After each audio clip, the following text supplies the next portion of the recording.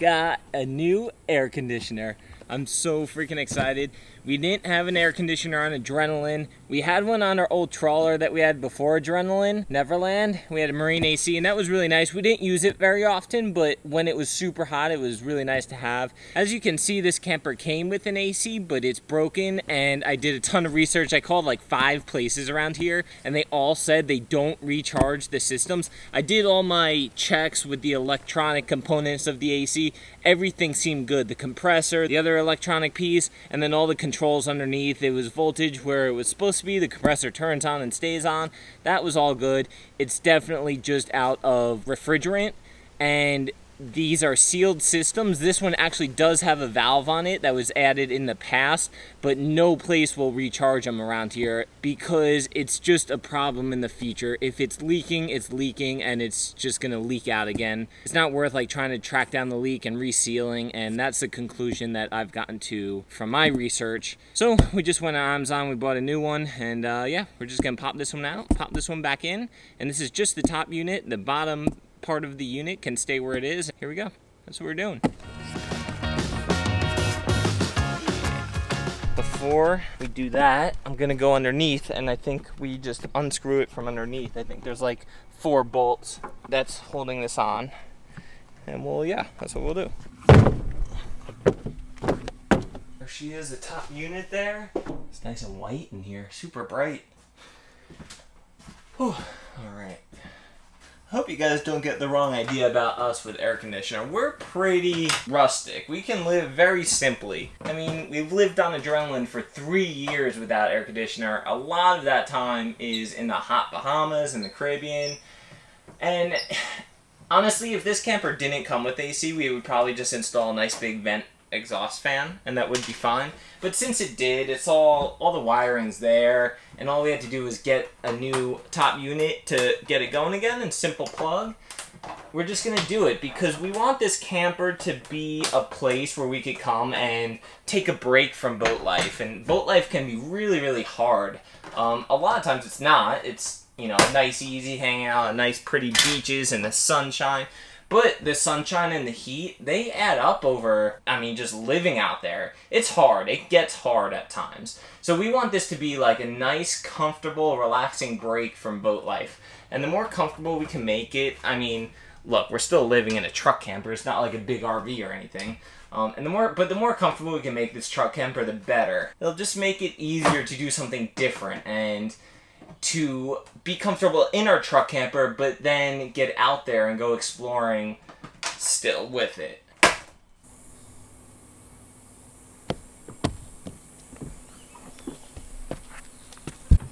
Hopefully this comes off. Yeah. Undo the plug. Just one single plug. That's awesome. Hey, buddy. Little tree frog.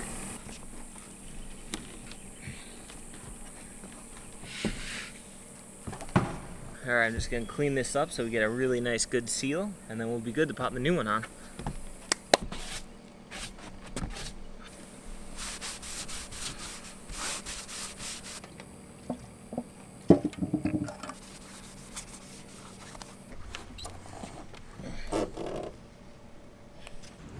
Just started raining outside. I got all 4 of those big long through bolts back in, so the whole unit's mounted. It pulled down the gasket on the roof nice and tight. It's a good thing it just started raining because it's a good test. I can make sure that there's no leaks or anything, which there's not. It'd be really easy to feel it right around the rim of the gasket, so that's all good. I still didn't put the cover on. I just wanted to test it and make sure that it's working well. And I got a little nervous because turn it on, that's the fan. And the fan was working great, but then once I turned it to the AC, it kept blowing the circuit breaker that we're plugged into Sierra's parents' house right now, and it kept blowing that breaker. And I just looked up online, and apparently, I guess household breakers a lot of times are only 15 amps, and it's really easy to blow those breakers if there's like anything else plugged in. There was something else plugged in, and then we had like the battery charger on in here as well. So I turned all that other stuff off. And now we can turn it on, and pretty much immediately it's blowing pretty cold air, which is surprising. I thought that it would take a while to really cool down, but nice and cold air, and it feels so good. It's so crazy. We have AC.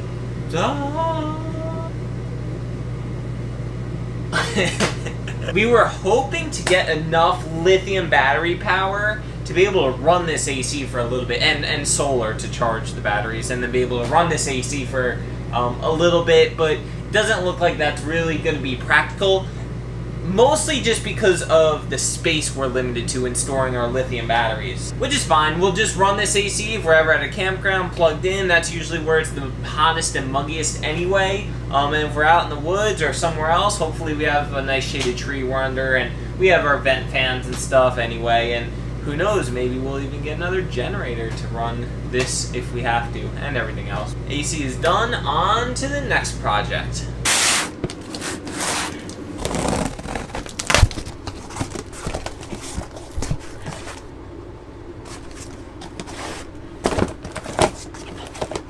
Oh yeah, got some new batteries.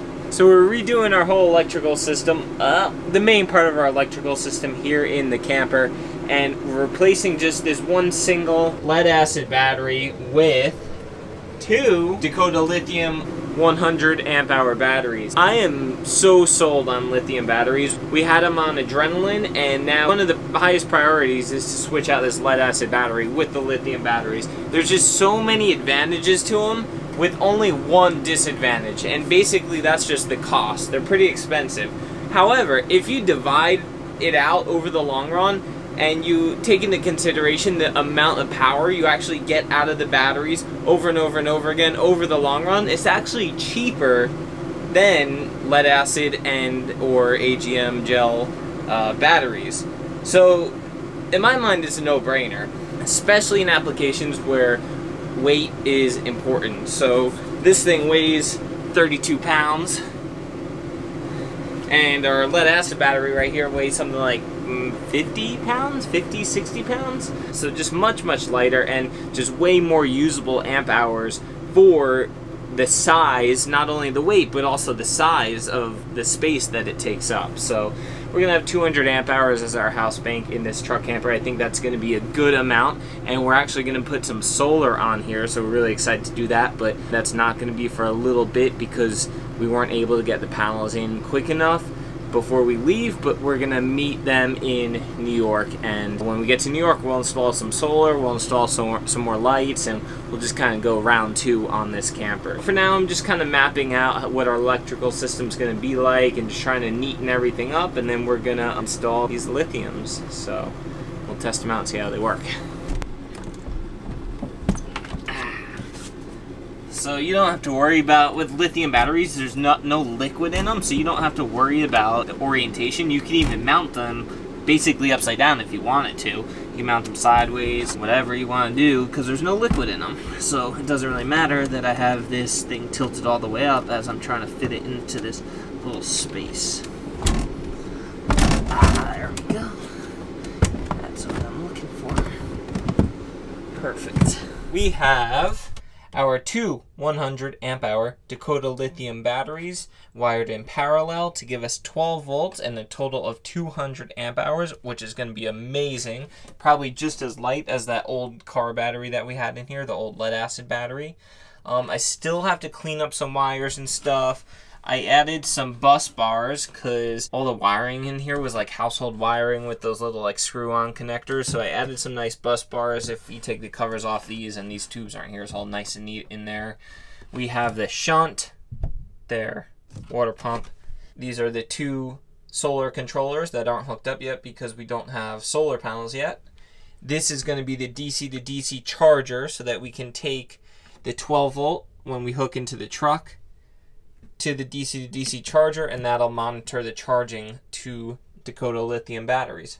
We have our inverter, 1500 watt inverter, and we have our battery monitor system. So this looks like everything's working. It's saying it's probably not synchronized or anything yet, but anyway, it looks like things are hooked up properly.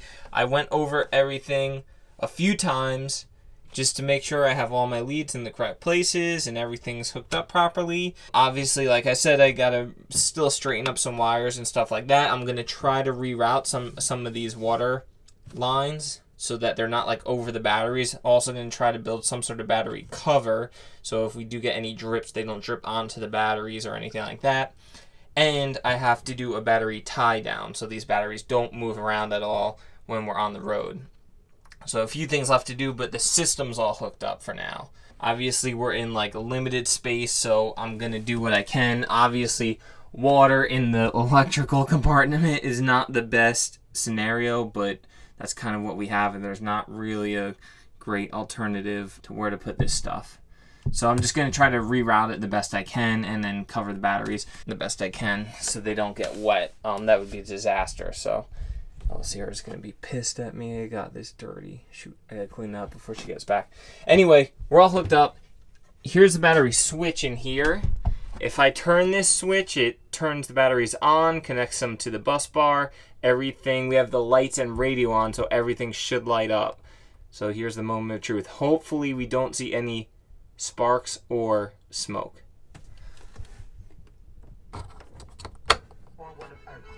Oh yeah, there we go. Sparks, smoke. Lights are on. Radio's on.